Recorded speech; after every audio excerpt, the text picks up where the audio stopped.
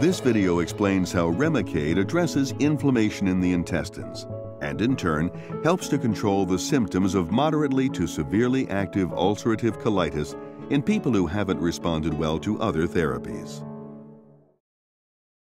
Indications: Remicade, infliximab, can reduce signs and symptoms and induce and maintain remission in adult patients with moderately to severely active Crohn's disease who haven't responded well to other therapies. Remicade can reduce signs and symptoms, induce and maintain remission, promote intestinal healing, and reduce or stop the need for steroids in adult patients with moderately to severely active ulcerative colitis who haven't responded well to other therapies. Selected important safety information. Remicade can lower your ability to fight infections. Serious and sometimes fatal events can occur. There have been reports of serious infections, including tuberculosis, TB, and infections caused by bacteria, fungi, or viruses that have spread throughout the body. Lymphoma, including a fatal kind called hepatosplenic T-cell lymphoma, and other cancers have been reported in children and adults taking Remicade. Some people with heart failure should not take Remicade. Other serious side effects reported include skin cancer, hepatitis B, liver injury, blood problems, allergic reactions, nervous system problems, or lupus-like syndrome. To learn more about these and other risks, please read or watch the important safety information video and read the medication guide available on this website and talk with your doctor. The immune system normally protects the body from unwanted and sometimes dangerous invaders, such as disease-causing bacteria. But in people with ulcerative colitis, the immune system actually attacks the colon and/or rectum. Medical scientists do not yet completely understand why this occurs.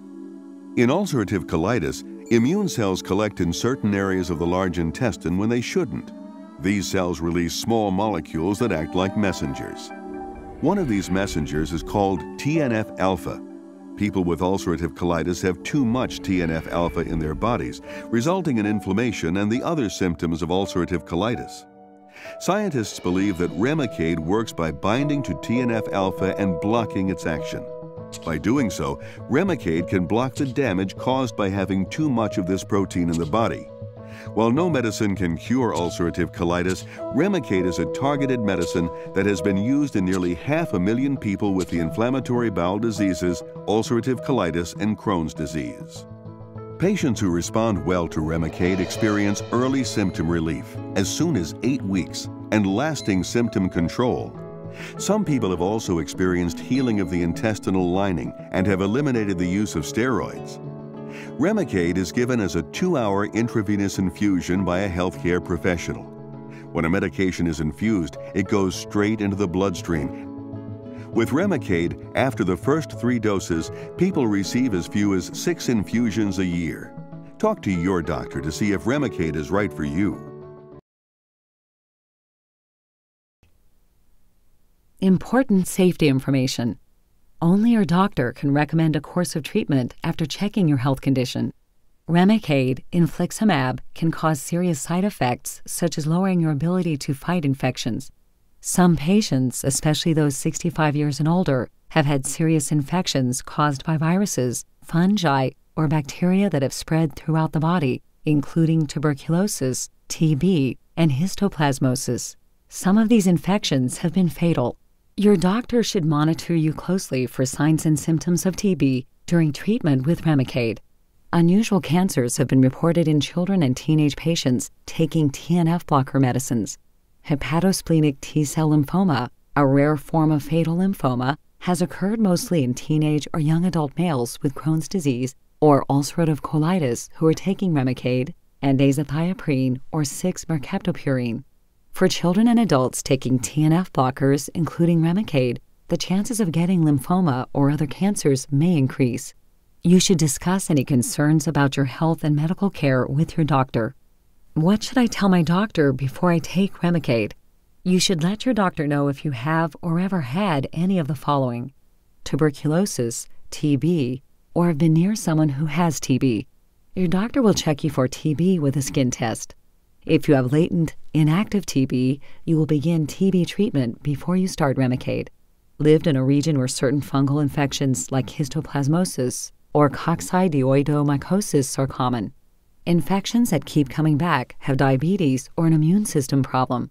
Any type of cancer or risk factor for developing cancer, for example, chronic obstructive pulmonary disease, COPD, or had phototherapy for psoriasis. Heart failure or any heart condition. Many people with heart failure should not take Remicade. Hepatitis B virus, HBV infection, or think you may be a carrier of HBV. Your doctor will test you for HBV. Nervous system disorders like multiple sclerosis or Guillain-Barré syndrome. Also tell your doctor if you use the medicines Kineret, anakinra, Orencia, abatacept, or Actemra, tocilizumab, or other medicines called biologics used to treat the same problems as Remicade. Are pregnant, plan to become pregnant, are breastfeeding or have a baby and were using Remicade during your pregnancy. Tell your baby's doctor about your Remicade use before the baby receives any vaccine because of an increased risk of infection for up to 6 months after your last dose of Remicade you received during your pregnancy.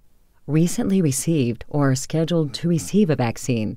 Adults and children taking Remicade should not receive live vaccines or treatment with a weakened bacteria such as BCG for bladder cancer while taking Remicade. What should I watch for and talk to my doctor about before or while taking Remicade? The following serious, sometimes fatal side effects have been reported in people taking Remicade. You should tell your doctor right away if you have any of the signs listed below. Infections like TB, blood infections, pneumonia, fever, tiredness, cough, flu, or warm, red, or painful skin, or any open sores. Remicade can make you more likely to get an infection or make any infection that you have worse. Lymphoma or any other cancers in adults and children. Skin cancer, any changes in or growths on your skin. Heart failure, new or worsening symptoms such as shortness of breath, swelling of your ankles or feet, or sudden weight gain. Reactivation of HBV. Feeling unwell, poor appetite, tiredness, fever, skin rash, and/or joint pain. Liver injury, jaundice, yellow skin and eyes, dark brown urine, right-sided abdominal pain, fever or severe tiredness. Blood disorders, fever that doesn't go away, bruising, bleeding, or severe paleness. Nervous system disorders, numbness, weakness, tingling, changes in your vision, or seizures. Allergic reactions during or after the infusion, hives, difficulty breathing, chest pain, high or low blood pressure, swelling of face and hands, and fever or chills. Lupus-like syndrome, chest discomfort or pain that does not go away, shortness of breath, joint pain, rash on the cheeks or arms that gets worse in the sun.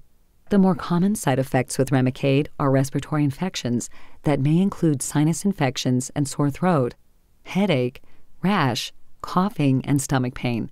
Psoriasis, new or worsening psoriasis, such as red scaly patches or raised bumps on the skin that are filled with pus.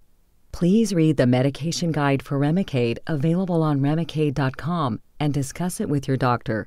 You are encouraged to report negative side effects of prescription drugs to the FDA. Visit www.fda.gov/medwatch or call 1-800-FDA-1088.